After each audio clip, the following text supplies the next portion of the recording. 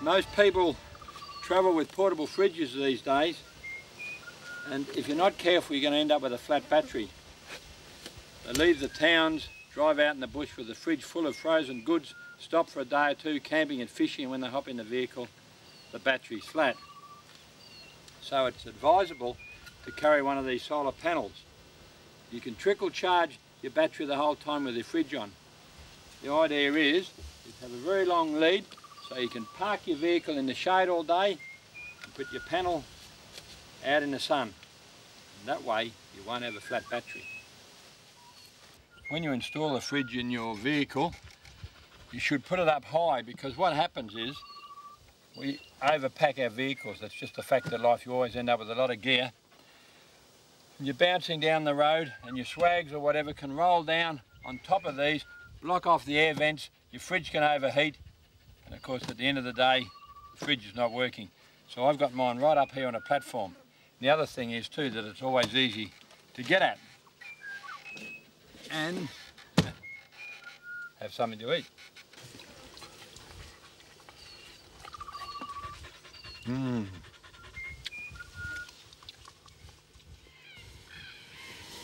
Very relaxing out here in the bush, open fire, beautiful day, waiting for the billy to boil. You notice I've got a shovel on the coals. I'm heating it up, and that's my bush barbecue.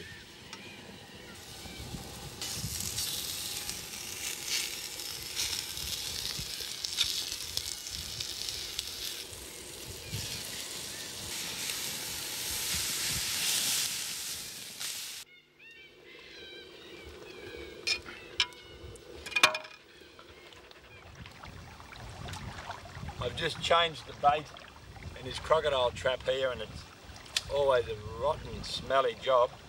Always end up very dirty. Back at the vehicle, I've got a great way of cleaning up.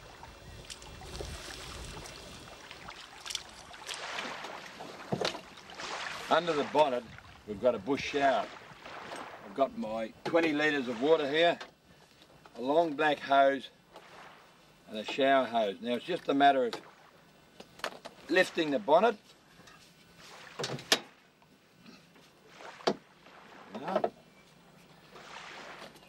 and connecting up these two hoses. We've installed what's called the Glind Aussie Bush Shower. Basically, it runs through the heating system that you use inside your car there. Up here in the tropics, we don't have to have the motor running because you get warm water. If you're down south where it's cold, you'd regulate the temperature of the water by idling your motor and using the little on-off heater switch inside the car. The hotter you want it, the further you turn up your heater switch. So what I do now is just pop this one on there quickly, just screw it on, and the black hose goes into my drum. The reason you have a very long one is to throw it out into a river or a stream. If you're out in the bush and you come to a stream, just pull up and throw your hose out into the water. This is already connected up. We've got a filter on here. Just pop that on and just start it up.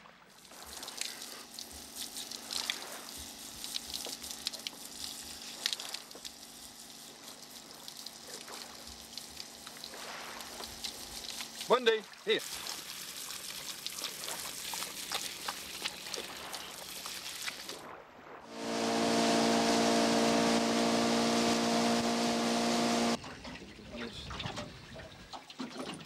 How many times do you want to go fishing and you go to your lure bag and you pull your lures out and they're all tangled up like this, and it drives you up the wall because all you want to do is flick a lure.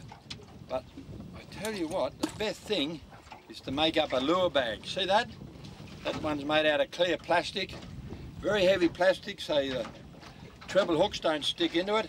You can see all your lures and make it up, and it's got a little strap here.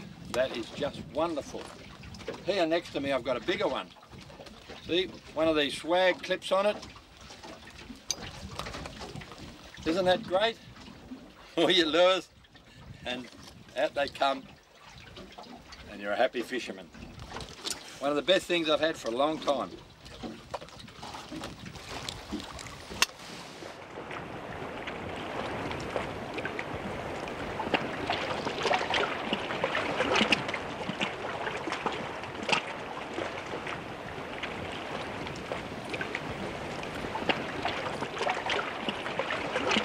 That'll do me.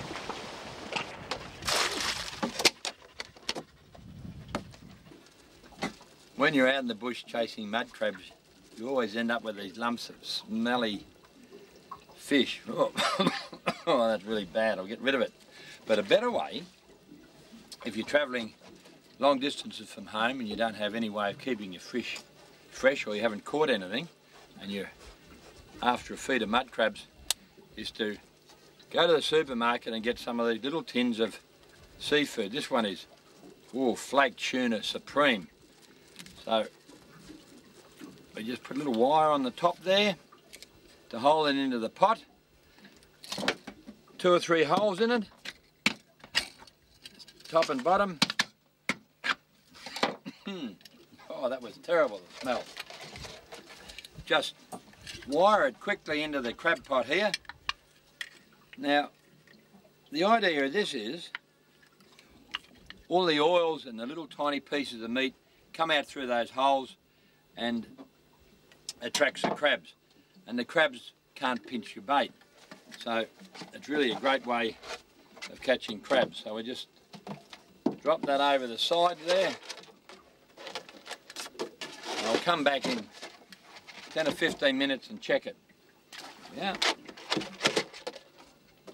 Oh, look at this.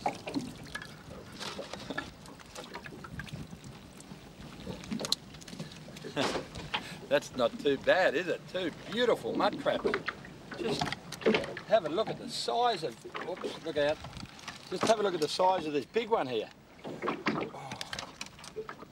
When you pick a mud crab up, always pick it up by these rear swimmers here. Jeez, is a fair sized crab. Come on. Come on, mate. There we are. Have a look at that. Isn't that a beautiful crab? Now if you try and put more than 1 or 2 of these in a bag, they're going to fight, they're going to break their nippers off, and of course when you get home or back to the camp, if you haven't got any ice, they're going to be rotten. You don't want to waste them. So what you do is tie them up. I'll just show you how you do that. Very simple, very easy to do. Right, I've got him by the nippers.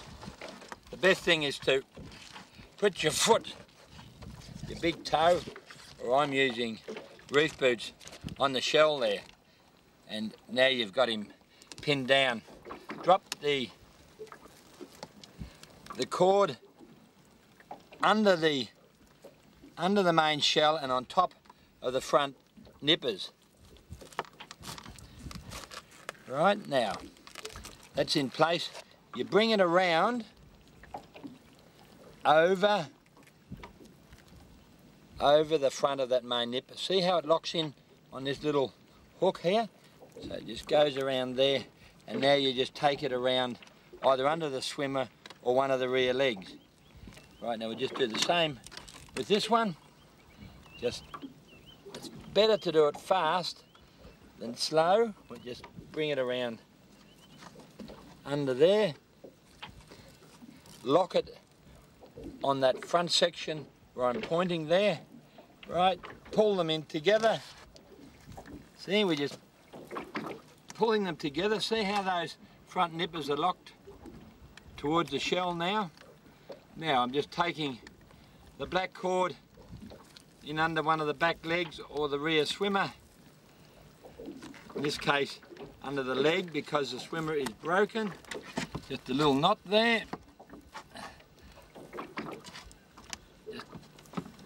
Just tie him up. And there we have it. All bundled up. When you put those crabs together in a bag, they won't fight. It's a good idea.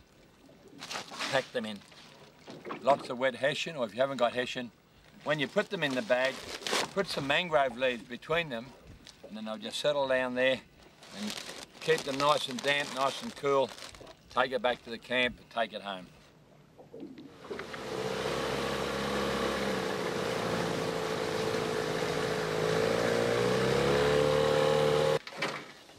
Oh, have a look at this for a crab. And I've caught him on the tuna mornay, and well, he's going to have a go at me. And he's mangled up that tin. Just get him out and show him to you. What a beautiful crab. Oh, have a look at that. Wow.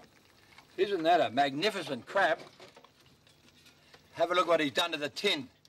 The power of those claws. See how he's chewed that tin up?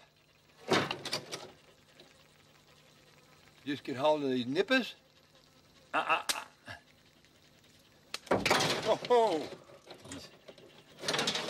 righto. So it just goes to show you don't have to have those smelly pieces of fish. You can come away with your tins of cat food.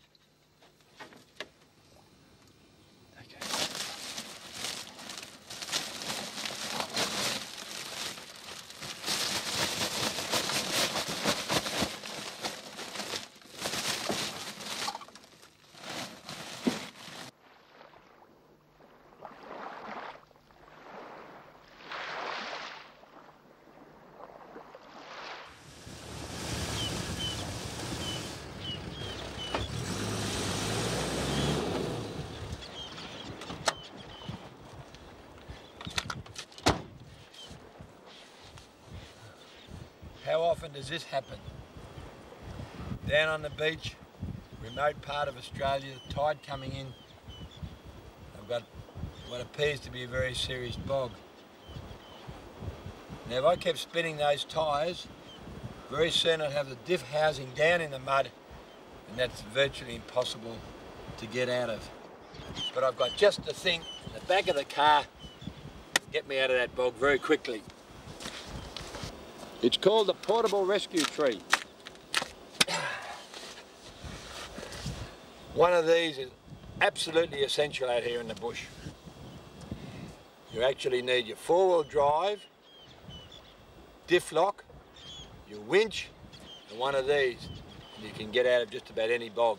Now I've got to move pretty fast because that tide's coming in.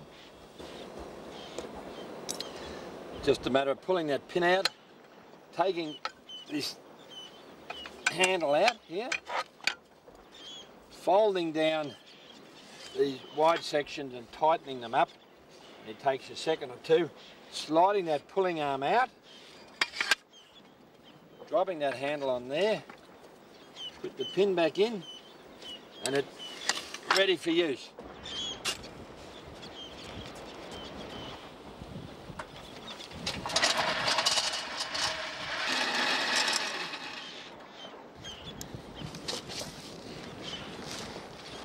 Portable tree's in place, so now I go back to the vehicle, start the vehicle up, start winding the winch in, and the portable tree will bite down into the sand, and it should pull me out very quickly.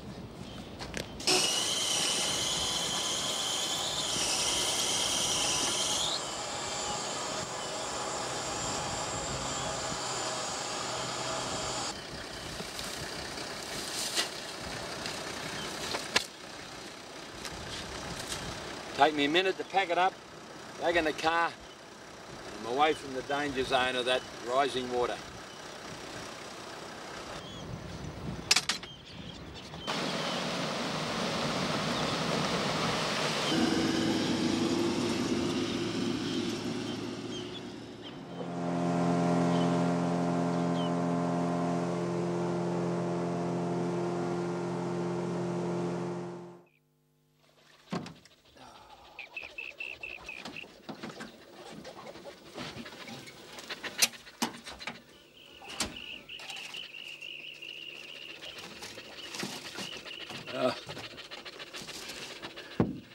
And another catfish. So often out in these mangrove creeks and tidal rivers, this is all you catch. And people treat them with a lot of disrespect and curse them and throw them back. Well, they're not the best eating, but when you're out in the bush, you don't get anything else. These aren't too bad, but you've got to be very careful of the poisonous spikes. There's one on the dorsal fin here and two on those pectoral, those side fins there. If you're going to keep these catfish and eat them, make sure you take those off. What I normally do with a fish like this is just put it down so it's dead. Just the nervous system now twitching, and grab those side fins and snap them off. See, got rid of it. These spikes have a skin membrane over them. That's the skin there. Get rid of that. And now you can see the serrated edges there. They're very dangerous. See them there? So if you get it in your foot, you can't pull it out because those serrated edges only go one way. And you've got a very sharp point here. Very poisonous, very dangerous. But once you get rid of them, you can take your catfish home and cook them.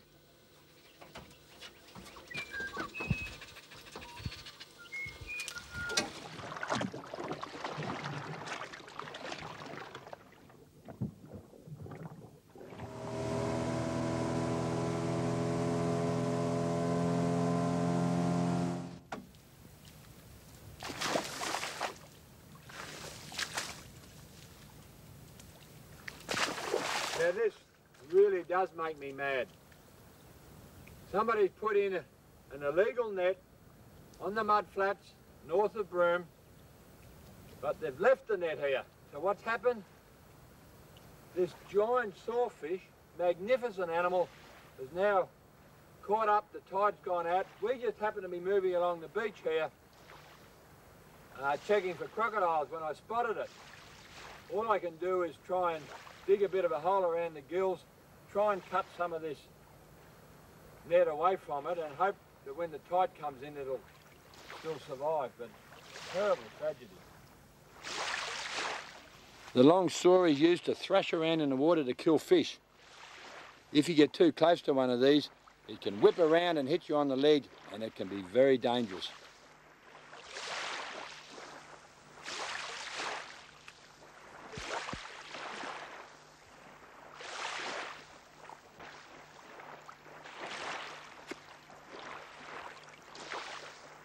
We spent an hour or two trying to hold sufficient water around the poor old sawfish, but unfortunately, before the tide came in, it died.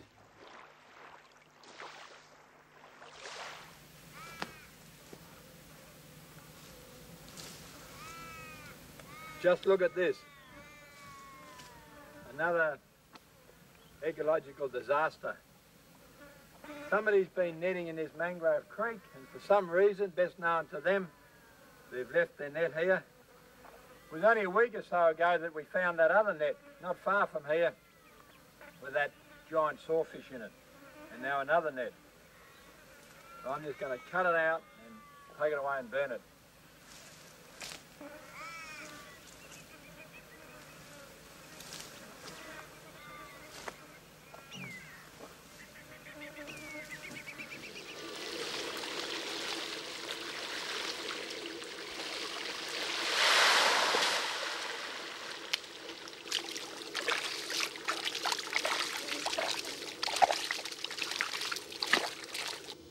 When you're out in the bush and you want to go fishing, you quite often don't have any bait.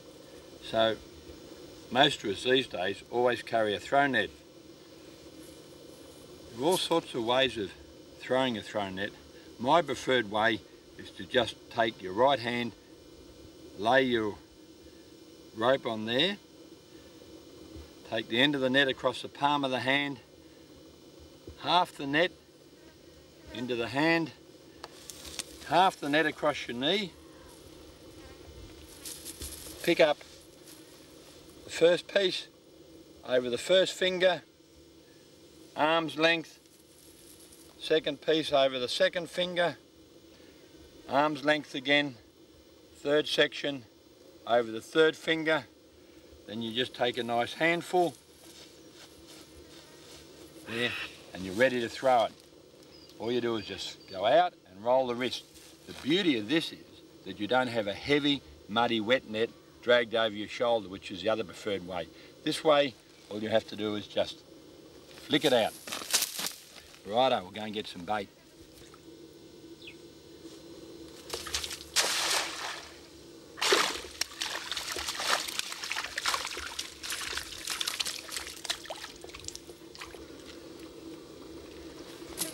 Now I've got my bait, I can go fishing.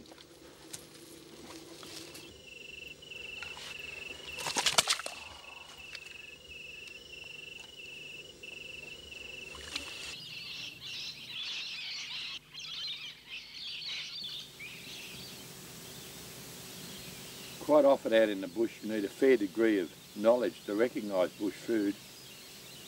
But this one here, we all know what this is. This is the large grevillea.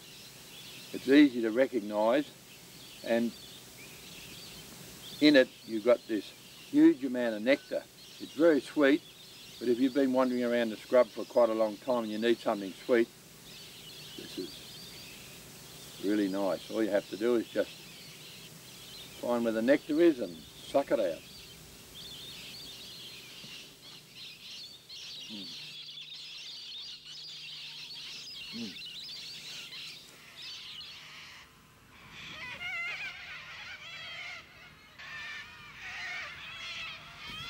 This little fruit is commonly called the wild passion fruit, and looks very much like a normal passion fruit seed. Most people believe that this is a native to Australia, but it's not. It originally came from South America, but it's now spread all over the top end of Australia. Even in the remotest pockets of the Kimberley, you can find it's quite good bush tucker. The only thing is that don't pick these green ones and squash them and wipe your eye. Irritate your eye like mad. But these little golden ones, beautiful to eat.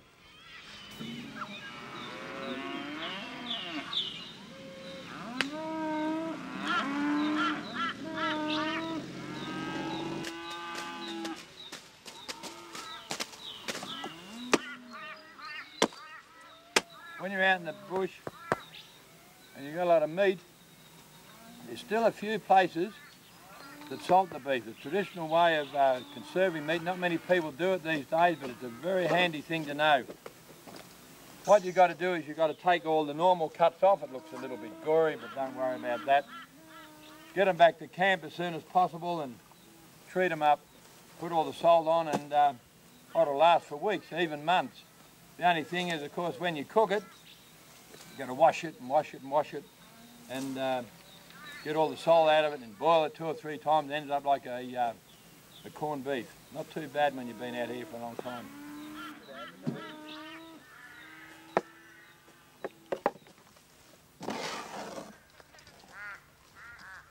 Beef's got to have deep cuts in it to get the salt right into the meat. And once it's well salted, it's stacked there with all the other meat, and it's left there overnight. And then each day that meat's spread out, and at night stacked up until it's dry, and it can be packed into a bag. And this salted beef, this will last you for months. And of course, when you want to cook it, you have to wash the salt out of it several times and boil it up, and it's like a corned beef. But it's one very good way of preserving big mobs of beef.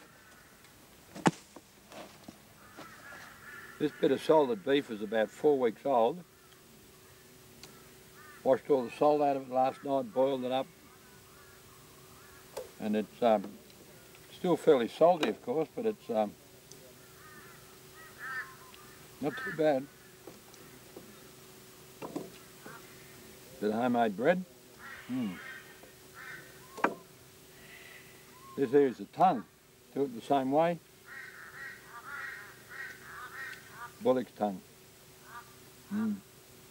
That is very, very tender. When you're out in the bush and you've got a really tough bit of beef, the best way to cook it is in the ground oven. Paper bark, hot stones, and 2 or 3 hours, and it's a lot more tender than if you just try and cut bits off and cook it on the coals. How's that, Scotty? Good. The Maoris call this a hungy, and you call it Gun. gun. Yeah, that's the ground oven, eh? Mm-hmm. All right, well that looks pretty good. We'll get the fire going in there now, eh? Yes. Mm-hmm.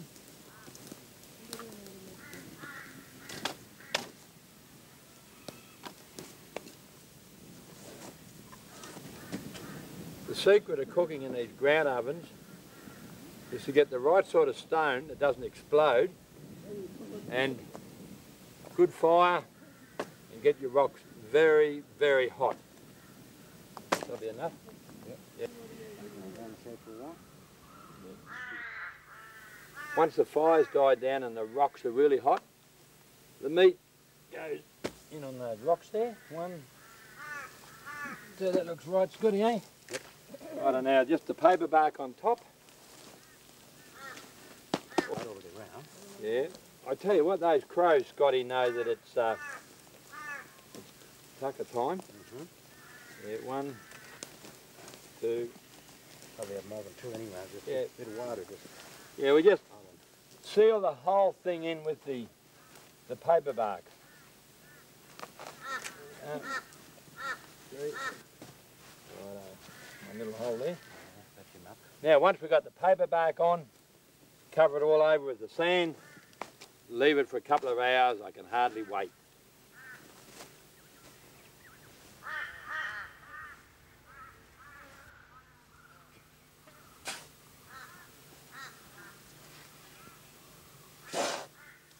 Good, eh?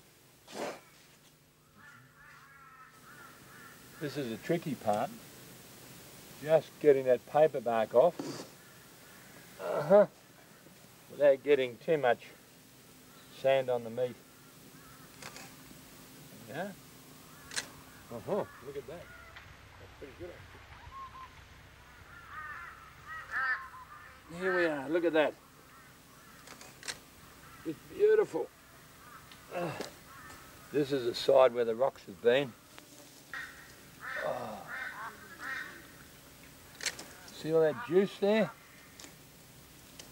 All that heat from the rock has held all the juice in it. It's like it's steamed. It's so sweet, so tender.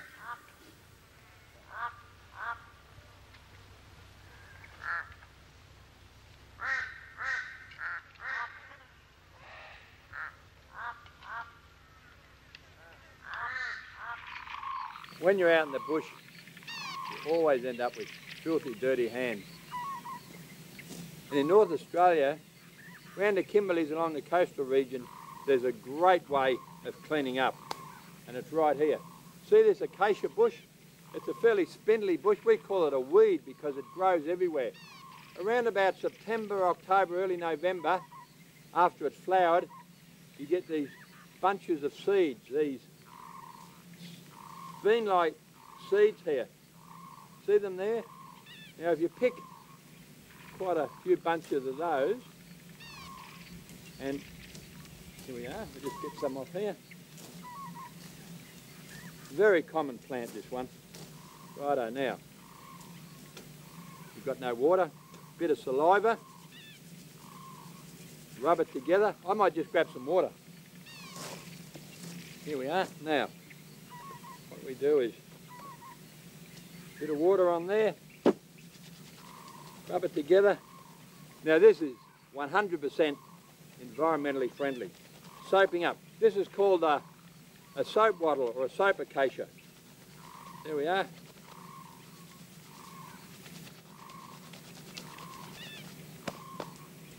Beautiful, look at that.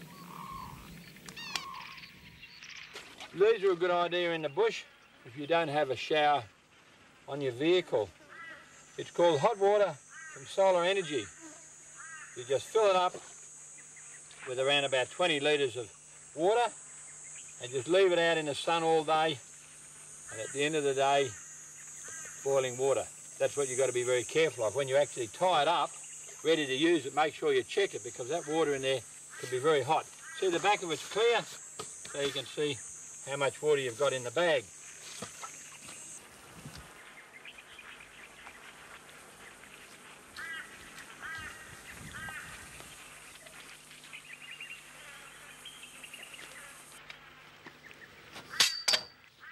if for any reason you want to move your vehicle sideways, well, you can do it with care using your kangaroo jack. Good solid base for the jack. Jack it up one side and give it a push.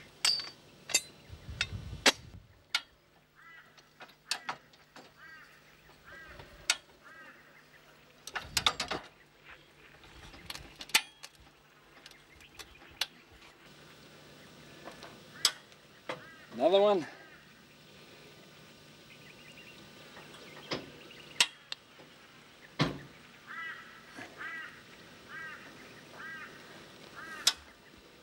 Righto. Give it a push over.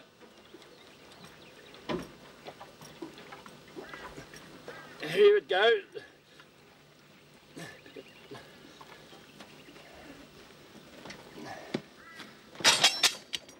There we are. Very dangerous things, kangaroo jacks. Always watch them in case they slip. That vehicle has moved over almost half a metre. So in an emergency you can keep lifting it and moving it, and you can actually move that vehicle several metres. These high lift jacks are one of the most important pieces of equipment in the bush. What people do, they leave home, the vehicle all clean, all new equipment. They tie their jacks on the front of the bull bar there. And what happens is, as they're driving along, the insects clag up all the moving parts. They collect dust, they collect mud, seeds. When they go to use it, this is the result. Everything's jammed up. There's no way that that jack will work. So what you've got to do is give it a good clean and a good spray.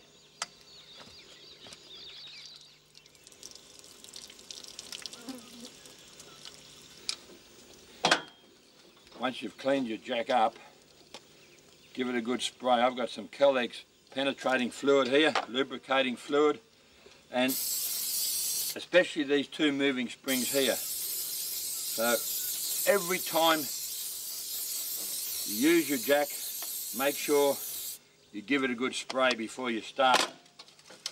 Check everything's moving.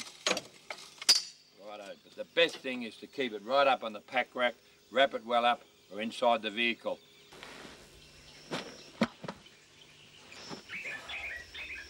We all hate flat tyres in the bush, but if you do get one, you've got to know how to fix it.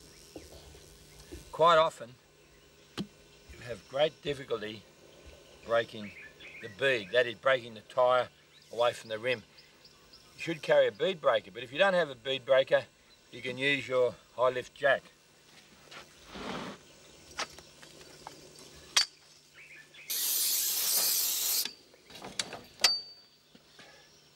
Position the base of the jack right on the edge of the rim. So what you're doing is jacking up. The weight of the vehicle will be pushing down on the tyre and it'll spring that bead.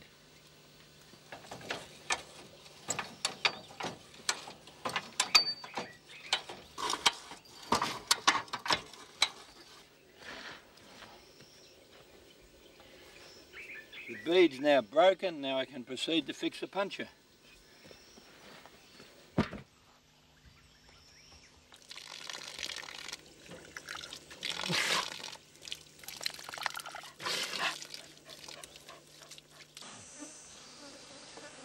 There's another way to break the bead if you don't have a bead breaker or you don't have a kangaroo jack, and that's to use the weight of the vehicle. What you do is to put your tyre right there and drive over it. Get this tyre right on the edge of it there. 90% of the time you can pop it off.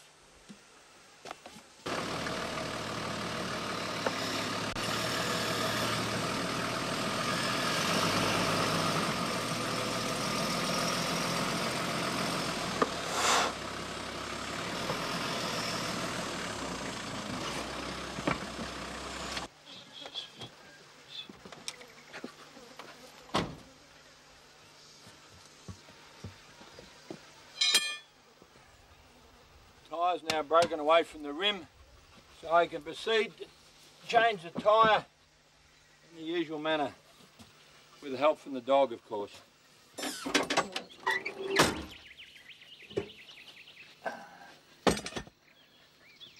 I've shown you lots of different ways that you can get your tyre off the rim if you don't have a bead breaker. But if you do a long trip, you should carry one of these. This tyre's been stuck on the rim for a long time, so you've got dry mud and dust down between the tyre and the rim, and possibly even some rust. So it's going to be very hard to break that tyre from that rim. So what you need is a bead breaker. Depends on the size of your rim and your tyre as to how you adjust your R&R bead breaker. But basically you place this foot, this anchor, down in the bottom of the rim, and you lock it across the top, so this section here bites down on the inside of the rim. Just tighten that up. Now all you do is just screw it down, and it starts sliding forward at the same time that it's starting to push down on the tyre here. So you go down and give it a few turns. Now if it doesn't pop off immediately, what you do is you put some soapy water in here and you adjust this around several times until it pops off. Now that hasn't quite popped off the first time, so we get some soapy water. The soapy water here, and go right round there with the soap and water.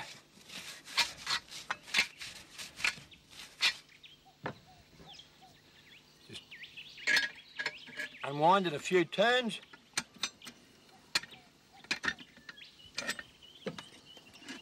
Move it into a different position and wind it down the second or even the third time. And no matter how difficult the tyre is to break from the rim, the R&R bead breaker will always get it off. Once you've broken the first side, just turn it over and repeat the performance on the other side. You can also use the bead breaker to spread your tyre, to check it inside for any cuts or cracks, and you can also use it to put the tyre back on. Really great bit of gear. Don't go out in the bush without one of these.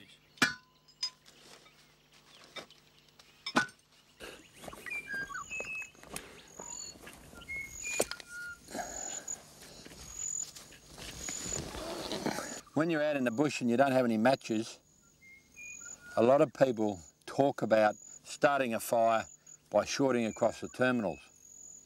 Now you can do that providing the battery is cold. If you've just taken the battery out of the car and it's hot, don't short across your terminals, because often with a hot battery there's a build-up of hydrogen gas in there and you could cause an explosion and you could get acid in your face. And you say to me, well, why do we even have to use a battery? Well, you might have had an accident, someone might be suffering from hypothermia, so you want to get a fire going, and your car's just gone underwater and all your matches are wet, it's very cold. So, to be on the safe side, try and do it with a cool battery.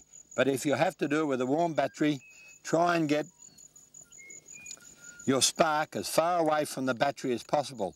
So what I'm doing here is putting on a piece of wire on the pos and the neg. Now just pull that up there. Just there. Righto. This way I can get the spark away from the battery, but I must stress, try and always do this when the battery is cool, not when it's hot. Now I've just got some fuel here. I'll get a little bit of fuel on a piece of cloth. We place that down there and I'll get rid of this. Right away from the spark, of course. There we are. Now it's a good idea to hold the wire with some rag, because it does get very hot very quickly.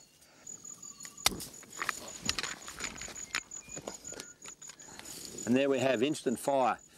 But I must stress, you only want to do this in a survival situation when you really need a fire, like I've got now, in a hurry.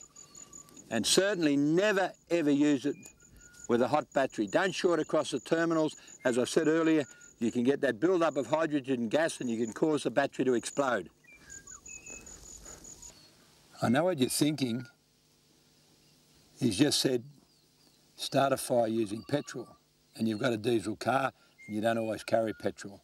Well, if you don't carry petrol, you quite often carry these little pieces of fine steel wool for cleaning up your billies and whatever. This is perfect for lighting a fire. All you have to do is place it down here. Now, I've got a little bit of paper here and some dry grass. Just place it down there, and I've got the wire on the positive and the negative terminals again, away from the battery, and this is a cold battery, not a hot battery. All we have to do is place the end of the wires about 2 centimetres apart in the steel wool, and in a few seconds I'll have a fire.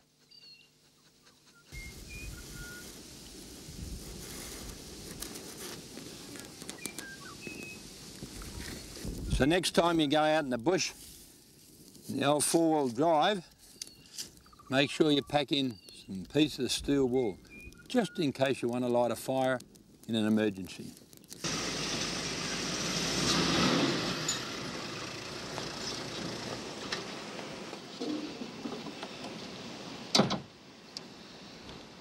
At the end of a long trip in the bush, so many of us suffer from a bad back. I've got just the answer. Have a look at this. It's a portable nail bed. Put it down on the ground, lie on that for an hour. Absolutely wonderful. It's the best thing I've ever had. And of course, when I finish with it, I can just pack it up and put it back in the car. I'll just show you how it works.